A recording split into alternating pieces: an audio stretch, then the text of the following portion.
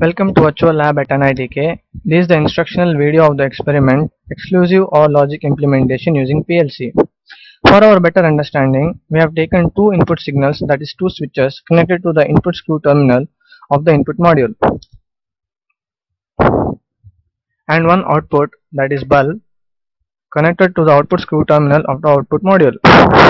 Here the switch S1 is labeled as I1 in the ladder program, and switch S2 is labeled as I2 in the ladder program.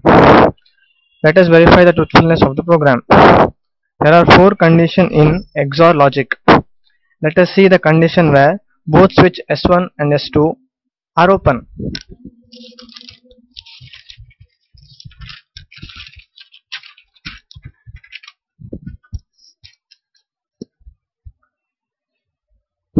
Since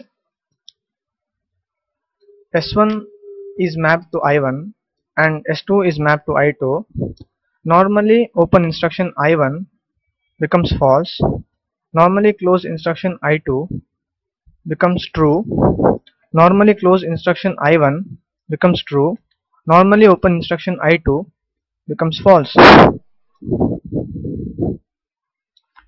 Therefore, there is no logical continuity in the rung, hence the bulb is de-energized.